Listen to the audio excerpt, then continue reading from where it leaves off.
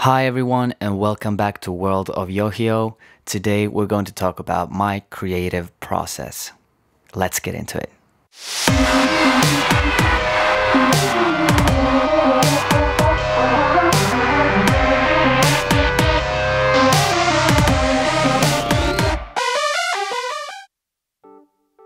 So I got a lot of questions about my creative process, especially how I go about making my music. So I thought I'd talk a little bit about that in today's episode. It will be a bit hard to explain though, since I'm so used to the process that I don't really think about what I'm doing anymore, but I'll try to break it down for you as good as I can. So I started playing piano when I was 6 years old. My parents put me in a private class once a week just to see if I had any interest in music. I didn't really enjoy my classes and I never did my homework. I wasn't really that interested, but I wasn't bad at playing either. I wrote my first melody shortly after I started playing, but my passion wasn't really there yet. It changed a bit when my dad started teaching me stuff by the classical composer Bach, instead of the boring children's songs I had to play during classes. Now it started to get fun. I guess I needed something more challenging to start really enjoying it. After that, I started playing the guitar when I was 11 years old, and from then on, I was 150% dedicated to the path of becoming a professional musician. I didn't really do anything else but practicing and writing songs. I'd found my passion and what I really wanted to do in life. And here I am, 13 years later, still doing just that. I've always been a very creative person. Before I discovered that music was the path I wanted to pursue, I used to draw a lot. That was my first real passion, drawing. I've barely been drawing at all since I started playing guitar, so my drawing skills have decayed over the years. That's completely fine though, since I don't have any ambitions when it comes to drawing in any professional way. I still find it enjoyable, but I'm not planning on making it a part of my profession. I also used to play around a lot with 3D animation.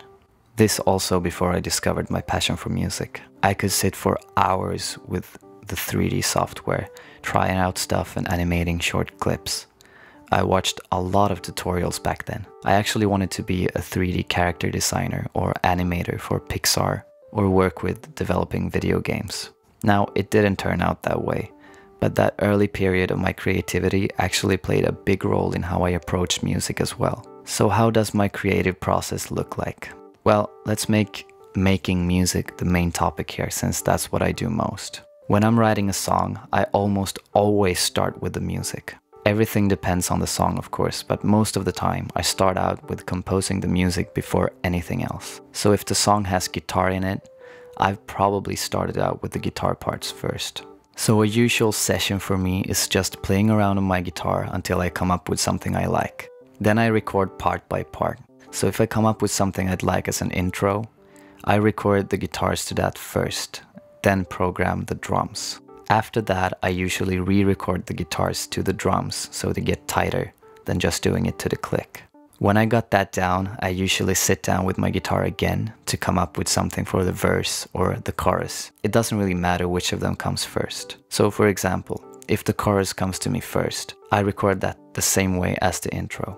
So I start with the guitar and then program the drums. Then I sit down to come up with something for the verse.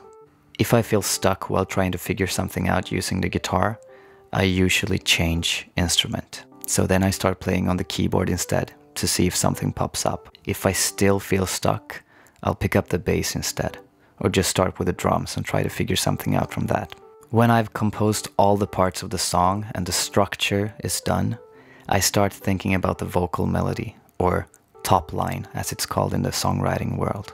Remember that this is still just the foundation of the song, so it's still in a very basic stage of production. But it doesn't really matter yet, since I'm still thinking about the top line. For me, the top line for the verse usually pop up very naturally. So when I have the melody for the verse, I record that part using na-na-na syllables, since I don't have the lyrics yet. And then I just figure out each part of the song until all the melodies are done. Now we're starting to have a demo version of the song, a rough idea of how it's gonna turn out in the end. So when the top lining is done, I start working on the details of the arrangement and production of the song. I start adding violins, piano, synths, and effects. The small details that make the song what it is in the final production.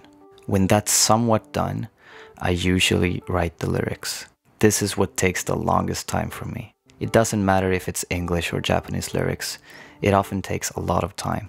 I guess that's because I'm a bit of a perfectionist and it can be hard to feel that you're finished. If I don't have a proper story or theme in my mind, it's even more difficult. When I have a clear theme in mind, like My Nocturnal Serenade and Merry-Go-Round for example, the lyrics come naturally. Still, I take a lot of time thinking and rewriting before deciding to record it.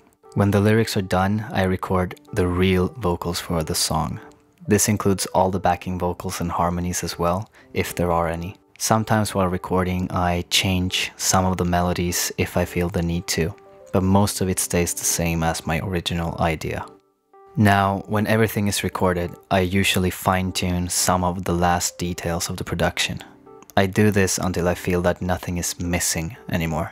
When I'm finished with the polishing, it's time to mix the track. For those of you who aren't familiar with music production, mixing is basically the process of balancing everything out and making sure that everything can be heard. This includes setting the volume of each instrument so that everything is crisp and clear. It sounds easy, but there's a lot of technical stuff you'll have to deal with during this process. I'll take Merry-Go-Round as an example. Me and my dad was mixing that track, that one song, for a week. Yes, a whole week. One mixing session is usually from evening until morning. So when we were done with the first mix, it felt like we'd done a good job. But when we got back into the studio the next day, we decided to start from scratch again. And we did that 7 times. So the final result you can hear now is the process of a week of mixing. Sleepless nights, huge frustration and self-doubt. Some songs are just more difficult than others, and you can never really tell which one until you get to the mixing stage.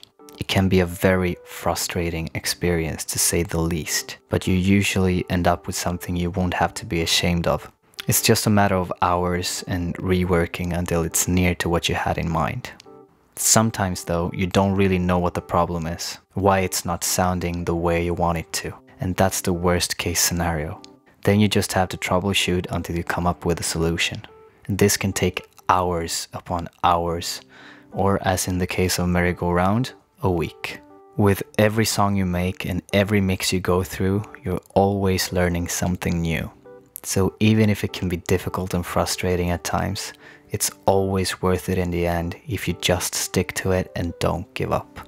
I guess this applies to life in general.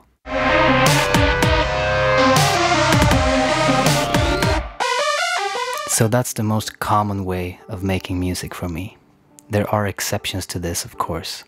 The main flow is always kind of the same, but the best songs I've composed are a bit different. Let's take My Nocturnal Serenade as one example.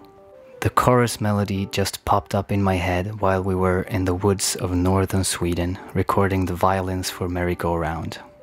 Somehow the setting and atmosphere inspired my mind to come up with that, seemingly from nowhere. So I just grabbed my phone and hummed the idea so I wouldn't forget it. When we came back to our own studio, I was searching my hard drive for something and came across a several years old idea for a soundtrack I was working on. I thought the atmosphere really fit the chorus idea I had and made it the intro of the song. That's now the intro and verse of My Nocturnal Serenade. After that, I just had to puzzle it together and make the arrangement and production around it. This is usually the way my best songs are created, when I get a sudden burst of inspiration and the idea just comes to me from nowhere. Merry-Go-Round was like that too. It all started with the chorus and I built the song from that. So every song is different. You never know when the best idea is born. For me, my best ideas usually come to me while I'm taking a shower or going for a walk, times when my mind isn't occupied with anything in particular. I can also get inspired by doing something out of the ordinary, like taking a trip somewhere I haven't been before or meeting someone new. It's really good for your creativity and imagination to get new impressions, whatever it may be.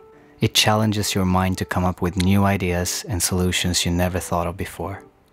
I think this is really healthy in general, to keep your mind fresh and force yourself to see things from a different perspective. It really is as simple as taking a different route home than usual. This change of environment is good for your brain. So there you have it. Creativity always comes in different shapes and forms, and you never know when a good idea will hit you. This doesn't mean that you should go around waiting for inspiration to come your way. Sometimes just getting yourself into a creative mode without a clue what to do can force out really good ideas. You just have to stay creative and work at it every day. Thank you for listening to this episode of World of YOHIO. I hope you found it somewhat interesting, even if I just barely scratched the surface of my creative process. If you want to stay updated, you can always follow me on Instagram at YOHIO and Twitter at YOHIO_disrain. Don't forget to subscribe to my YouTube channel as well. If you want to support my work even further, you can check out my Patreon account at patreon.com/YOHIO to get exclusive content and always be the first to hear these episodes, among other things. With that said, take care my friends. I'll see you next time. Bye bye.